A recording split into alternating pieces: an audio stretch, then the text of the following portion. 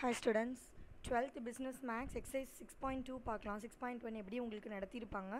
So 6.2 பார்க்கலாம். என்ன கொடுத்துருக்காங்கன்னா find the expected value for the random variable of an unbiased die. என்ன கேட்டிருக்காங்க, expected value நம்ம கண்டுபிடிக்க சொல்லியிருக்காங்க. ஓகேவா? ஸோ expected value கண்டுபிடிக்க ஃபார்முலா என்னது அப்படின்னா e of x is equal to summation I equal to 1 to n x into p of x. இதுதான் expected value ஓட ஃபார்முலா.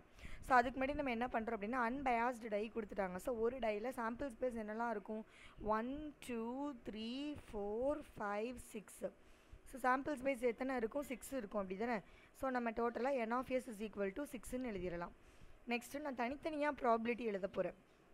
அதாவது எக்ஸுக்கும் p of x is equal to capital Xக்கும் நான் எழுத போகிறேன். 1 ஒரு தடவை தான் இருக்குது, அவுட் ஆஃப் எத்தனைக்கு, 6க்கு. ஸோ டோட்டல் 6, அப்போ 1/6.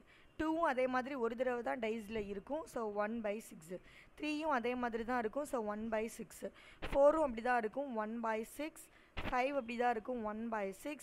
அண்ட் 6 வந்து 1/6. ஒரு தடவை தான் இருக்கும் நம்மளுக்கு டைஸில். 1 ஒரு டைம் இருக்கும், 2 டைம் ஒரே டைம் தான் இருக்கும், 3 ஒரு டைம், 4 ஒரு டைம், 5 ஒரு டைம், 6 ஒரு டைம் இருக்கும். ஸோ நான் அதுக்கு தான் சாம்பிள் ஸ்பேஸ் எழுதியிருக்கேன். ஓகேவா? ப்ராபிலிட்டி எழுதியிருக்கேன். இப்போது எக்ஸ்பெக்டட் வேல்யூ கண்டுபிடிக்கணும். So e of x is equal to summation I equal to 1 to n. இங்கே எத்தனை சாம்பிள் ஸ்பேஸ் இருக்குது, 6. அதனால் நான் 6 போட்டிருக்கேன். x into p of x. x என்னது இங்கே 1. ஸோ 1 into 1/6 அப்படின்னு நம்ம ஒன்று எழுதணும். இப்போ நம்ம ஃபார்முலா போட்டுக்கலாம், x into p of x. Okay, இப்போ சமேஷன் 1 to 6ங்கிறதுனால நான் 1 + 2 + 3 +ன்னு எழுத போகிறேன். So x into p of xனா 1 into 1/6 + 2 into 1/6 + 3 into 1/6 + 4 into 1/6 + 5 into 1/6 + 6 into 1/6. இப்போ எல்லாத்துலேயும் 1/6 காமனாக இருக்குது. ஸோ நான் டிவைடட் பை 6 போட்டுருவேன். So 1 + 2 + 3 + 4 + 5 + 6.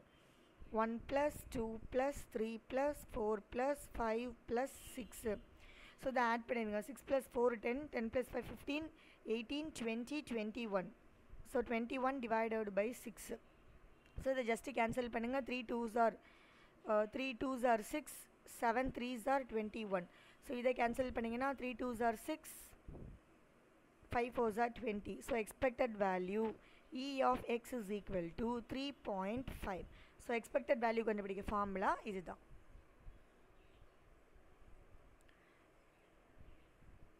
So next second sum பாருங்கள். அதில் என்ன கொடுத்துருக்குன்னா x be a random variable defining number of students getting A grade.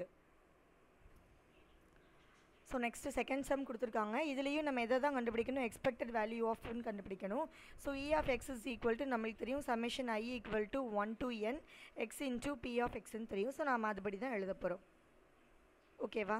So expected value என்ன எழுதணும், e of x is equal to summation I equal to, இங்கே 0லேருந்து start ஆகுது, 0லேருந்து 3 வரைக்கும். So 0 into 3 x 0 to 3 x into p of xன்னு எழுதணும். இப்போ இங்கே 0 into 0.2 plus 1 into 0.1 plus 2 into 0.4 plus 3 into 0.3. so just இதை multi பண்ணுங்க, 0.1 plus 0.8 plus 0.9. ஸோ இது அவ்வளோத்தையும் ஆட் பண்ணுங்கள். ஆட் பண்ணிங்கன்னா உங்களுக்கு 1.8. ஸோ எக்ஸ்பெக்டட் வேல்யூ 1.8ன்னு கிடச்சிருக்கும். தேர்ட் சம்மில் என்ன கொடுத்துருக்குன்னா ஒரு ரேண்டம் வேரியபிள் கொடுத்துருக்காங்க நம்மளுக்கு. சரியா? ப்ராபிலிட்டி மாஸ் ஃபங்க்ஷன் கொடுத்துருக்காங்க, ஸ்டாண்டர்ட் டிவியேஷன் கேட்டிருக்காங்க. ஸோ ஸ்டாண்டர்ட் டிவியேஷன் கண்டுபிடிக்கிறதுக்கு ஃபார்முலா என்னது அப்படின்னா ரூட் ஆஃப் வேரியன்ஸு. ஓகேவா? ஸோ ரூட் ஆஃப் வேரியன்ஸ், அதுக்கு முதல்ல நம்மளுக்கு வேரியன்ஸ் ஆஃப் எக்ஸ் என்னன்னு தெரியணும். ஸோ வேரியன்ஸ் ஆஃப் எக்ஸ் கண்டுபிடிக்க ஃபார்முலா என்னது அப்படின்னா e of x square minus e of x the whole square. அப்போ ஃபஸ்ட்டு எனக்கு e of x என்னன்னு தேவை. e of x எனக்கு தெரியும், ஏற்கனவே நம்ம 2 சம்மில் செஞ்சோம், expected value. So e of x is equal to summation I is equal to, இங்கே எதுலேருந்து ஸ்டார்ட் ஆகுது நம்மளுக்கு 3லேருந்து. ஸோ 3லேருந்து இங்கே எது வரைக்கும் ஸ்டார்ட் ஆகுது, 5 வரைக்கும். ஸோ நம்ம 5 வரைக்கும் எழுதிக்கலாம். x into p of xன்னு எழுதிக்கலாம். So 3 into 0.1, 3 into 0.1 plus 4 into 0.1 plus 5 into 0.2.